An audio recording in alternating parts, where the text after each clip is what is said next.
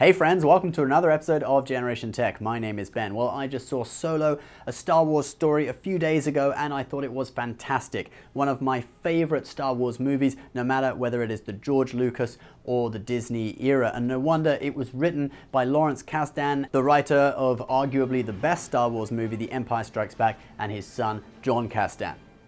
Some simply dismiss this movie as fan service, but come on, I'm a fan, I want to be serviced. Anyway, what I really want to talk about in this video is the differences between the new canon story portrayed in the film and the earlier legend stories about Han Solo's childhood and backstory that we had before. Just a minor warning, there will be some small spoilers in this, we'll try to keep them minimum, but if you haven't seen the movie yet, you perhaps just watch with caution. Okay, let's begin. Childhood.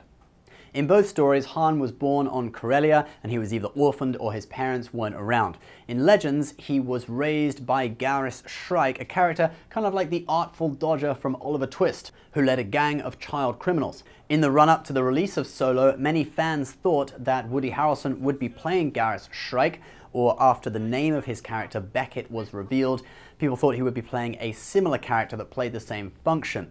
Harrelson also hinted at this kind of thing in interviews he did in the run-up to the release of the movie. Can we say who you're playing, or you're not allowed to say that either? It's very secretive, these films. Yeah, I play a guy named Beckett who's kind of a criminal and a mentor to Han. But it's not quite like what fans imagined. In the movie, Han is part of a gang of children and young adults led by Lady Proxima, who's really not that ladylike. No, even worse than that. She's a giant slug. In Legends, Han is picked up by Shrike at a Corellian spaceport, and in the movie, Han ends up at the spaceport, but joins the Empire there instead after seeing an advert playing on a screen. Love interest. In both Legends and canon, Han has a love interest. In Legends, it is Bria Theron, a human female from a wealthy family on Corellia. But things go a little bit wrong for her after she attends a self-help seminar. No, not that one. It was the exaltation ritual that we talked about in an episode a few weeks ago, in which these kind of space cows called Tilander Till would subject humanoid species to their mating call. The effect on humanoids was like that of hard drugs such as cocaine or heroin. Theron got hooked and sold all her jewelry to fund her trip to the planet of Yelesia, where the cult was based. But sadly, it was all a front for a spice processing operation run by the Hutt cartel, and the exaltation was just a way of luring potential slaves in to come and work processing spice in order to get their next fix. One of Han's first jobs was on Yelesia, and it was Han who exposed the operation and helped Theron escape. They then fell in love. But sadly, Theron suffered withdrawal symptoms from the mating call and later left Han to join the Rebel Alliance. In the new movie, Han is also plagued by the tragic story of separation from his first love.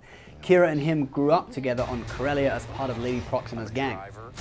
Just like in the Legends story, Han helps her escape Proxima, but she is then abducted by members of another gang, that of Dryden Voss, the main villain of the movie. She then becomes basically enslaved by him. And just like sex slaves who are marked by their masters, tattoo on your wrist is Macau sex trade. You belong to one of the houses. Kira has Dryden Voss's symbol branded or tattooed on her wrist, and because she is Dryden's girl, she can't get back with Han, and this causes tension throughout the movie. So in both the Legends and canon backstories, Han is unlucky in love. We won't talk about how the story between Han and Kira ends, because I don't want to spoil it for people, but there is speculation amongst fans that if they make a sequel to Solo, Kira may come back as a villain in the movie, or she may be in the Boba Fett movie. Emilia Clarke, who plays Kira, is signed on for multiple movies. Meeting Chewbacca. In both versions of the story, Han saves Chewbacca's life, but in slightly different ways. In the Legends version, a bunch of Wookiee children escape from Imperial slavery with the help of Chewbacca, who is injured and captured after the incident. This is while Han was working for the Empire. Han's commanding officer tells him to skin Chewbacca alive, to which Han refuses. For his disobedience, Han's commanding officer sends both him and Chewbacca as slaves to Coruscant to work on the new wing of the Imperial Hall of Heroes. Chewie becomes enraged and attacks the commander, who draws his blaster on the Wookiee, but Han steps in and stuns the commander and lets Chewie escape. Han is then discharged dishonorably from the Imperial military, and Chewie regards it as a life debt and vows to always be by Han's side.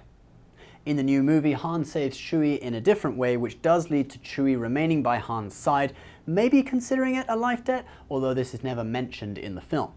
It also happens during the time when Han is fighting for the Empire as an infantry soldier, even though he was trained as a pilot.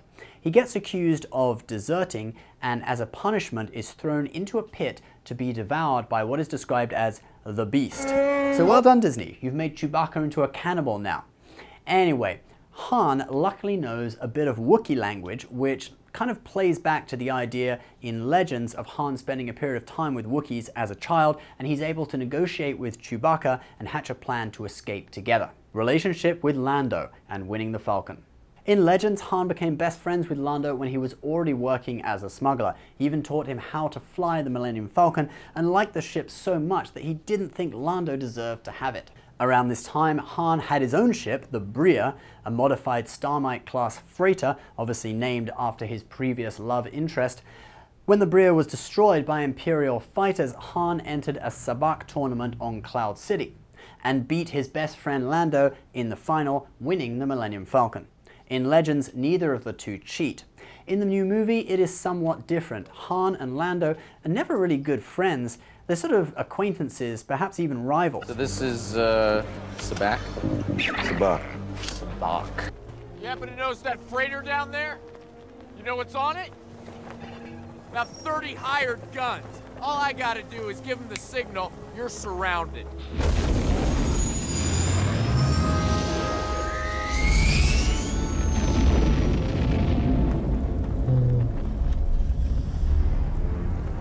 Yep, that was Han's good pal Lando in that ship taking off right there. Han actually wins the Millennium Falcon off Lando the first time they meet, but Lando pulls an extra card out of his sleeve, turns the tables, and wins the game. Han then finally wins the ship for real off of Lando at the end of the movie in another game of sabacc after he first disables Lando's sleeve-mounted card dispenser. Both of these sabacc games are on unnamed planets and not on Cloud City like in Legends. We also find out that what Rey says about the Millennium Falcon in The Force Awakens may have some truth to it. This is a ship that made the Kessel Run in 14 parsecs. 12! 14. Turns out Han rounded the number down to 12, so it may have actually been closer to 13.